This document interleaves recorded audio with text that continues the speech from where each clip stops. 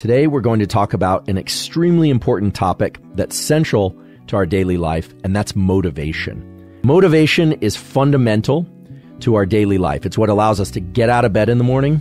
It's what allows us to pursue long-term goals or short-term goals. The important feature of motivation, which is that motivation is a two-part process, which is about balancing pleasure and pain.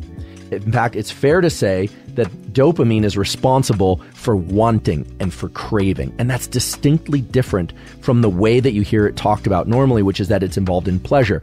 So yes, dopamine is released in response to sex. It's released in response to food. It's released in response to a lot of things, but it's mostly released in anticipation and craving for a particular thing.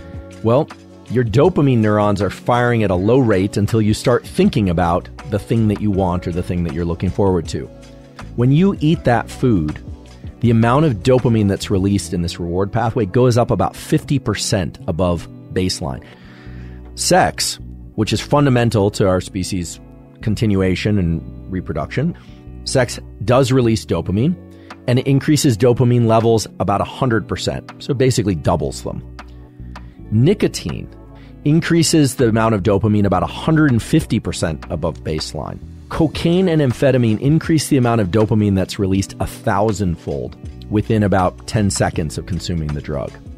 However, just thinking about food, about sex, about nicotine if you like nicotine, or cocaine or amphetamine can increase the amount of dopamine that's released to the same degree as actually consuming the drug. Why? Why is it that we can get addicted to things that fail to elicit the same massive amount of pleasure that they initially did?